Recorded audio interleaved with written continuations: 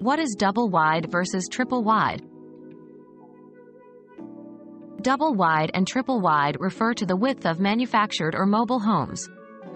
A double wide home is typically 20 to 32 feet wide and consists of two separate units that are joined together on site. A triple wide home is 45 to 60 feet wide and consists of three separate units joined together on site. Triple wide homes are typically larger and offer more living space than double wide homes. The number of units used to construct a manufactured home determines its width classification.